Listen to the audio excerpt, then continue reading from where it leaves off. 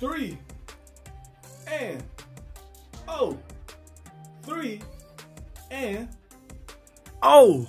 Yes, sir. Yes, sir. Now, the team went out there and dominated. I love the way we played.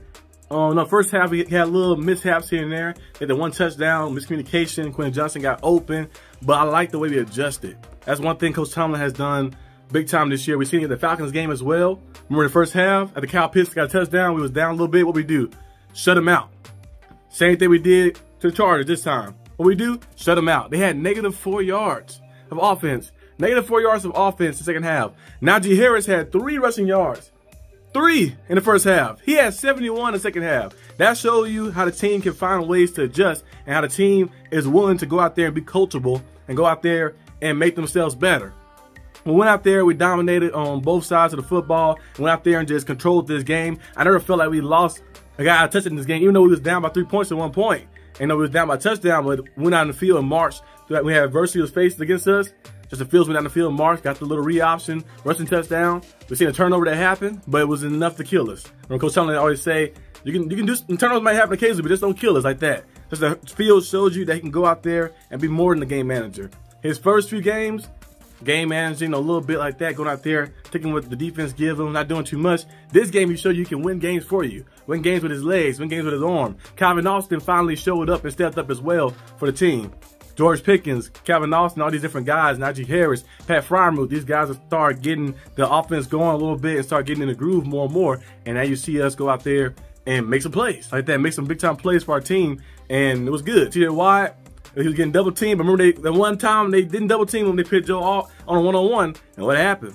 Got that big time sack. Nick Herbig, 2 big time sacks. That strip sack he had was a game changer. It brought the momentum back to the team, brought some life into us a little bit even more. And we just kind of started feasting at them. Cam Hayward got some as well. I think he's now the second all-time leading sack person in Steelers history, of course. He just passed James Harrison. But we start seeing these guys just start getting better and better. They start getting hungry and feasting on his offensive line and feasting on his team. I know Justin Herbert went down with the injury, and the other guys went down with the injury, of course. But the Steelers went out there and just dominated. Dominated and played well, played good. And now we're 3-0. We have a game against the Colts, but I already got to say too much that went right. We already know what went right. You know, we ran the football, stayed to it. You know, in the first half it didn't work too well, but we stayed with it. In the second half it paid off. We went out there and played relentless defense. You know, we made adjustments and played relentless defense, kept getting after the quarterback, putting that pressure on him, putting the ball in Justin Herbert's hands or Taylor Heinicke's hands like that, and just making them go out there because when we are our best, when we're rushing the passer, when we have the quarterback dropping back, we're sending to the wide in, Cam Hayward in. Alex Highsmith got injured, of course, the groin, but Herbig in as well. When we send those guys in, we were at our best. So seeing us go out there and do that was big time. And also the last thing was Justin Fields.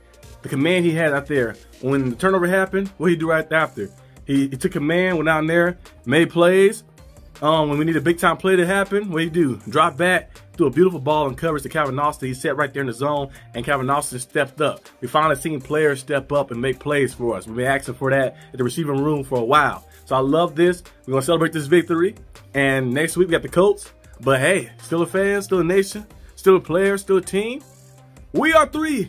And hopefully, actually, I don't know if the game thing is still on or not, but hopefully the Browns lost, and hopefully the Ravens lose too as well, so it can be even stronger hold. And the Bengals lose if they play Monday. I hope they lose as well, so it can be a bigger hold, a stronger hold on our division like that. Because we're going out there and dominating. I love this type of football. That's all I have for today's video. Hope you guys enjoyed it. If you did, like and subscribe for more content. And I'll see you guys next time on the channel.